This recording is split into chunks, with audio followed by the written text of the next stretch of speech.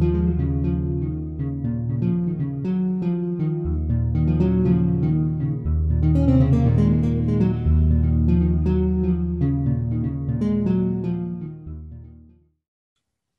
welcome to the IPM and Healthcare Facilities webinar series and our first webinar today, which is Common Sense Strategies for Preventing and Solving Rodent Problems.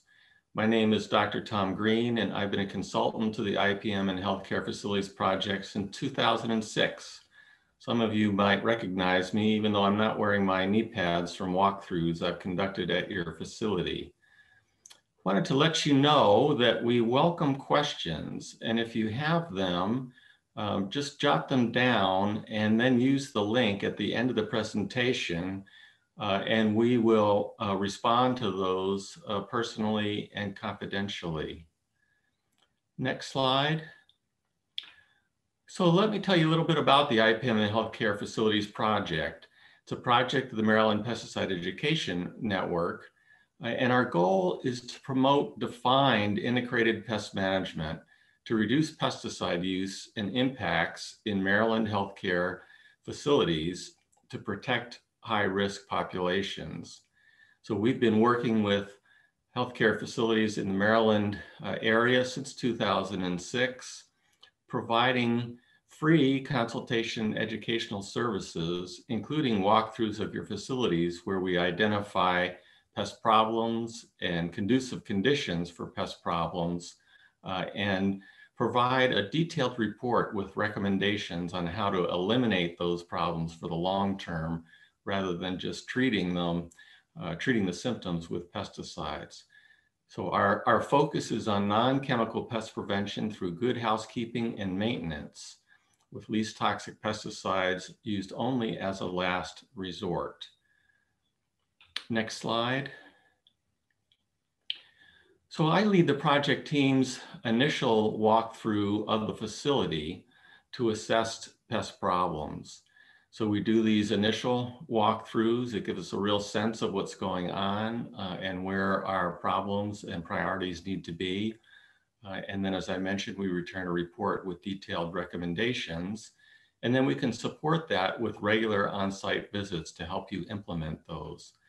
We also provide a bi-monthly newsletter and quarterly pest management vendor log reviews. So we can tell a lot about what's going on by looking at the reports that your pest management service provider leaves behind and can make recommendations based on that. So we provide this free consultation for both indoor and outdoor pest issues to facilitate your transition to a defined IPM program and policy, meaning that you're following standards for least toxic pest control. So we work with hospitals for a number of important reasons. So hospitals contain vulnerable groups of people, infants and children, pregnant women, fetuses, the elderly, people with compromised immune and nervous systems, those with asthma or respiratory problems, cancer patients and survivors, and those sensitive to chemicals. So these vulnerable groups are vulnerable not only to pesticides, but also to pests. So pests are associated with pathogens and can cause disease in humans. So very important that you have a good pest management program and that pest problems are few and far between. Next slide. So we promote a defined IPM approach. IPM is a systems approach to pest management, and we really focus on long-term prevention and suppression of pest problems. So we ask ourselves, why is the pest there? And we try to resolve that. And you'll see that in our presentation about rodents. And we focus on best practices like regular monitoring for pest problems, as well as conditions that can encourage pest problems. Thorough site inspections on a regular basis so that you identify maintenance issues before they become larger issues and invite pests into your facilities. And then educating your staff As you'll hear, your maintenance and housekeeping staff are really your front line of pest prevention. And it's really important that your staff understand the importance of their role and can perform that role comfortably. It doesn't mean more work, but it means understanding what the work that they're doing currently has to do with pest management and how they can contribute to long-term pest prevention. And then we use structural, mechanical, cultural, and biological controls as our first line of defense before using other pesticides as a last resort. So as you'll hear, our IPM strategies are really focused on identifying and eliminating those conditions that enable pests to survive. Next slide. So, big message here, don't tolerate rodents in your facility. It is possible to have a rodent-free facility, and we can help you accomplish that. Really important. So many times I work with facilities or people in homes who've been dealing with ongoing rat or mouse problems for years. And they've complained, they've reported, they've had people come in to try to treat the problem without success. And after a while, you just get tired of reporting and end up living with it. You don't have to do that. And it's really important that we don't do that. Most people don't understand that exposure to mice can cause asthma to develop in kids and can also trigger asthma attacks. We should not be tolerating mice in our facilities.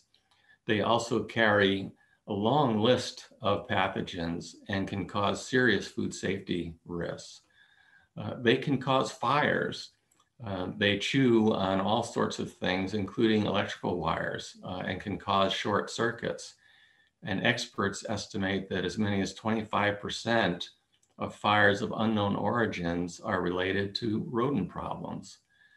They also have tremendous reproductive capacity. So really important that you don't let them get started. For example, rats, a young rat can reproduce within 8 weeks of its birth and produce 10 to 12 what they call pups per litter. So if you let rodents get started in and around your facility, you can have enormous populations before long. And the other benefits to managing rodents is that many of the things that we do to keep rodents out of our facilities also reduce energy costs by sealing gaps that hot air and air conditioning escape through. So lots of benefits for ridding your facilities of rodent problems. So one of the first things that we need to do when dealing with a rodent problem is to identify what the issue is. Is it a roof rat? Is it a Norway rat? Is it a mouse? Or maybe it's a combination. Often when people in facilities will report a problem, they might report it as a rat problem when really it's just it's a mouse problem. And because of the differences in behaviors between these different species, we need to know what the problem is because the management is very different. For example, mice are very happy to live in our homes and facilities with us. And so we're looking for nesting sites inside the facility. Rats, on the other hand, will typically visit a facility, but they prefer to live outdoors. And the Norway rat typically burrows in the ground, whereas the roof rat will often build a nest up in a tree next to the facility. So really important that we identify what the problem is. And of course, with rodents, the droppings can be a big clue. And so we can look at the size and the shape of the dropping and tell immediately whether we're dealing with mice or roof rats or Norway rats because they have very distinctive droppings. You'll notice that the droppings are pointed on the end.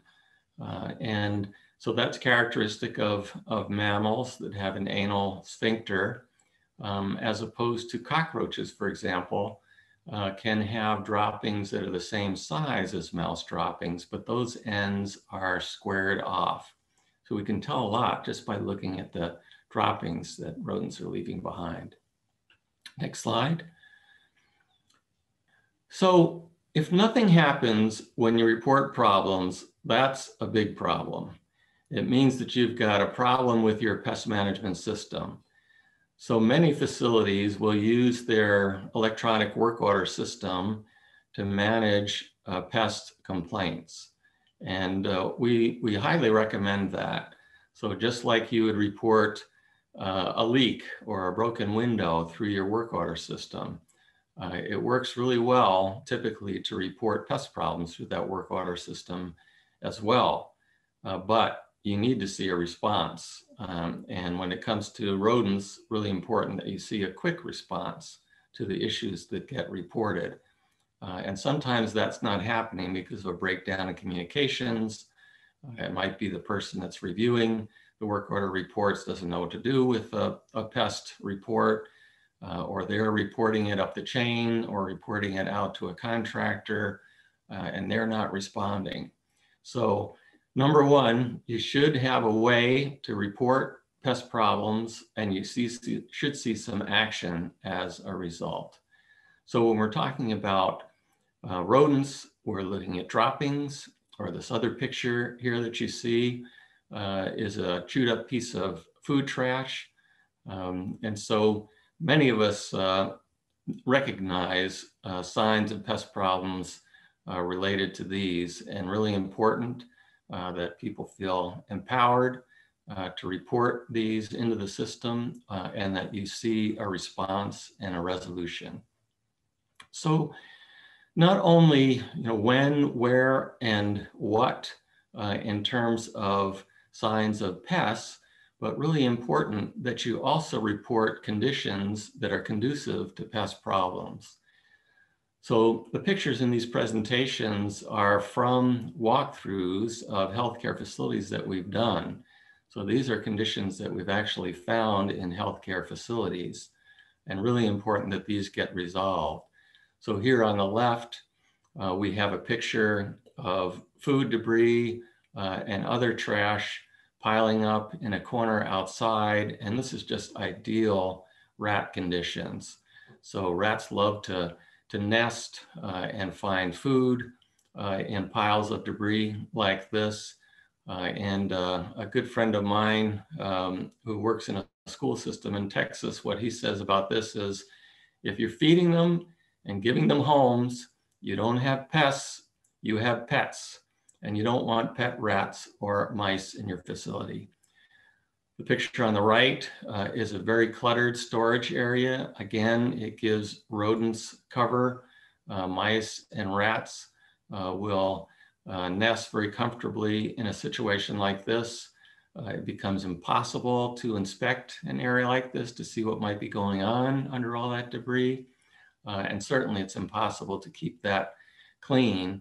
And you end up with issues, rodent feces and urine building up, moisture issues leading to mold, and all other sorts of indoor air quality problems that you create when you let situations like this continue. So very important to get rid of clutter and keep things clean. Another important strategy is to reduce harborage. This is particularly important for rats outdoors.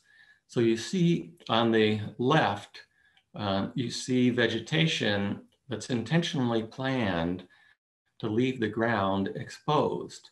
And of course, rodents, when they're outside, their primary concern is avoiding exposure to predators that might attack them outdoors. And so when you have conditions like you have on the right, a piece of plywood left on the ground, you're encouraging rodents and also insects to hang out under that board. Same thing with the vegetation that completely obscures the ground on the right. So when we do our walkthroughs, we dive into situations like that and often uncover hidden rodent burrows where the rodents are very happy to live protected from exposure to potential predators. Indoors as well. Next slide here. We want to be sure that we don't create harborage and places that become impossible to clean. So often we'll see milk crates or pallets in storage areas in hospitals. And it's always a struggle to find enough room to store things. And certainly it's a great idea to get things up off the floor so you're not creating potential moisture and mold issues with cardboard boxes sitting on the floor. But when you prop them up on pallets or milk crates like this, you create habitat for rodents and insects. And so their mice are very happy to go out, search for food and bring it back and nesting material and create nests underneath these milk crates. Before you know it, you've got a mouse population living in your facility and they're protected. You can't see them. So people coming through to inspect don't see them. People coming through to clean don't clean that area, and you end up with dust and rodent debris back in there. Same thing with upholstered furniture. So we really try to discourage that in all facilities.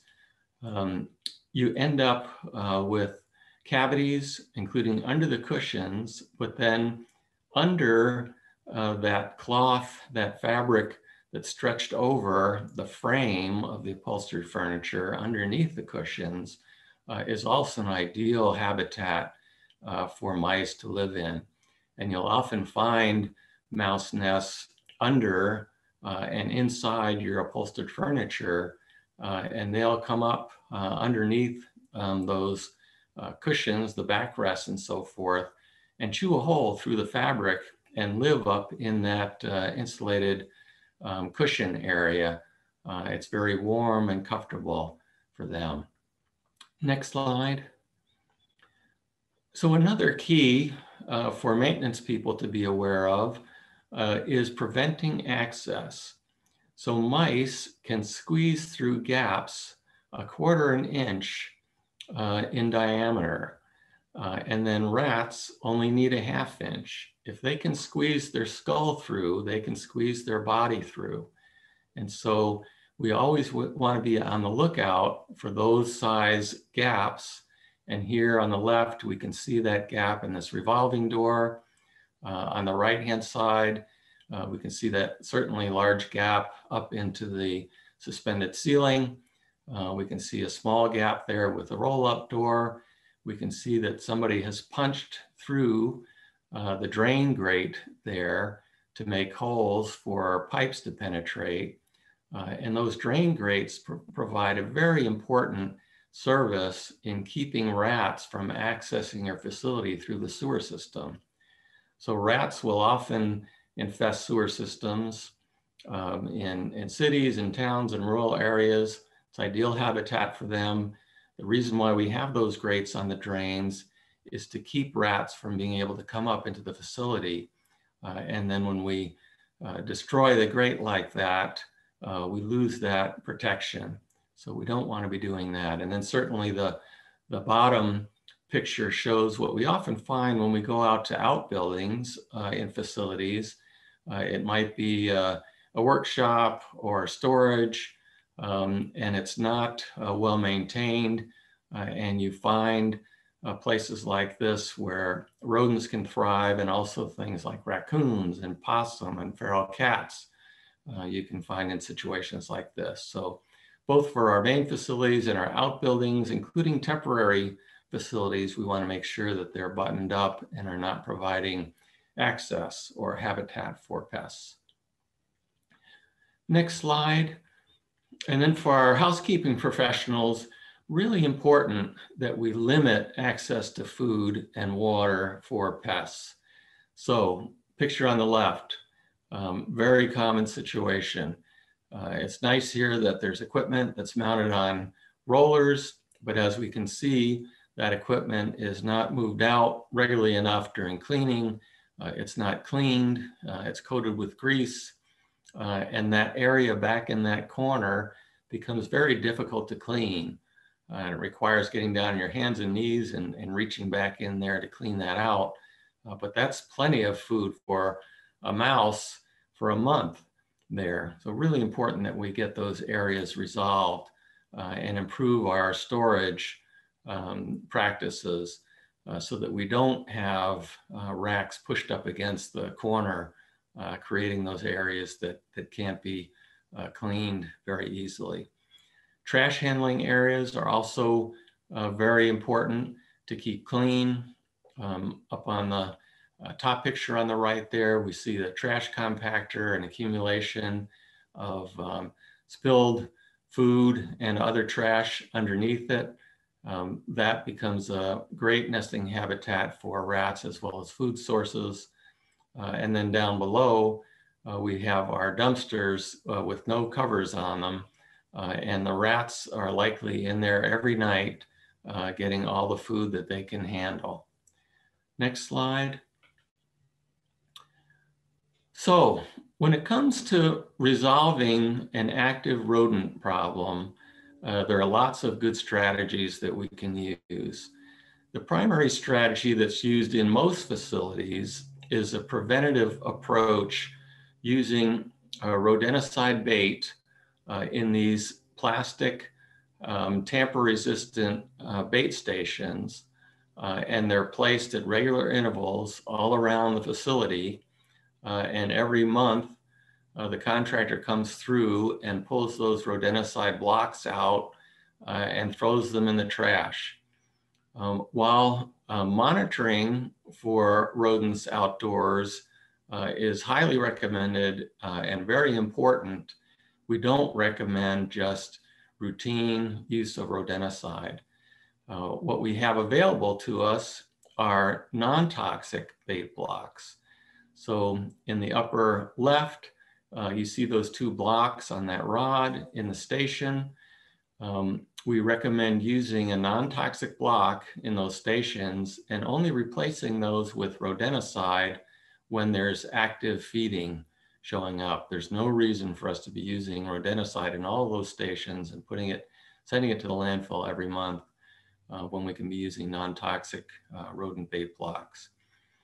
We don't want to be using loose rodenticide anywhere inside or outside the facilities, except perhaps in rodent burrows where we use pellets and feed them into the burrow using a hose and a funnel so that they're not carried out of the burrow easily by the rodent. Those rodent stations need to be maintained on a regular basis. Too often, we open up these stations during our walkthroughs and find rodents using them as nest boxes. And so typically your facility is hiring a pest management professional to come in. One of the services they provide is putting these rodent stations out around the building, and they're charging you every month for checking and maintaining those. And often that doesn't happen. And it's not helping you at all unless those are checked. The monitoring blocks are checked and then replaced with rodenticide if there's feeding activity. These stations also need to be secured to the ground. They, by law, should not be able to be picked up. So often they're staked to the ground with a stake and a wire, or they're mounted on top of a concrete block to make it very difficult or impossible for a child to pick up and shake those boxes and potentially get exposed to the rodenticide. So we do want to use these stations, but we want to use non-toxic monitoring blocks and replace those with rodenticide only when we see activity. Next slide. So traps are number one strategy for inside the building. We don't want to use rodenticide inside a building.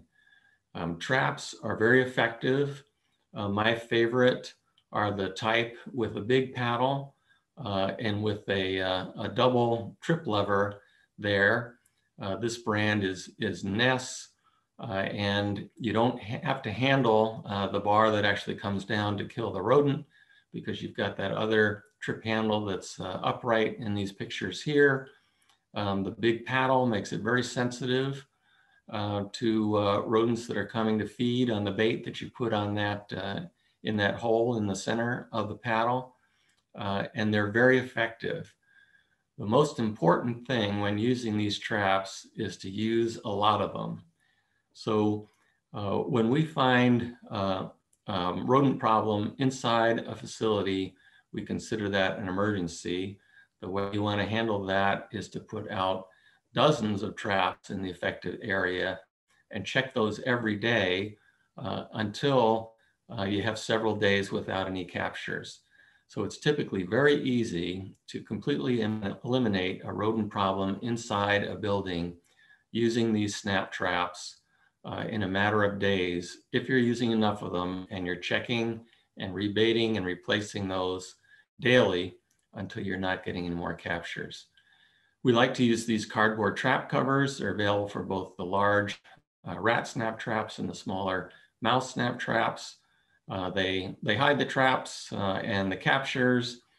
They also prevent people from reaching underneath something to grab something and end up getting hurt by the trap. So they're really helpful.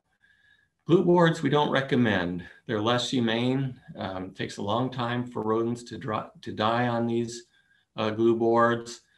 Can be very distracting for people working in the facility. If there's a rodent slowly dying on one of these glue boards and making all sorts of distress sounds. The live traps that you see in the upper right there, we don't recommend. Sometimes rodents will be trap shy and we're not able to get them with the snap traps. We might try something like this, like the live trap, but it needs to be checked every day. Too often I'll go into a facility and the pest control provider has put these traps in there and they come and check them once a week. And when I open them up, there's one or more dead rodents in there and ants and cockroaches feeding on the dead rodents. So you don't want to have snap traps or live traps in a facility unless they're checked on a very regular daily basis to remove those captures. Really important when you're using traps is that you push them up against the wall. So usually I've got 2 mouse traps or 2 rat traps in one of those cardboard boxes. The surface of the box that you see there with the diagram on it, that part of the box is pushed up against the wall. You know, rodents will run along walls, the wall and floor junction, and you want that entry hole to be right in line with the wall. That makes the most effective. Next slide. So finally, it's really important to clean up carefully after rodents.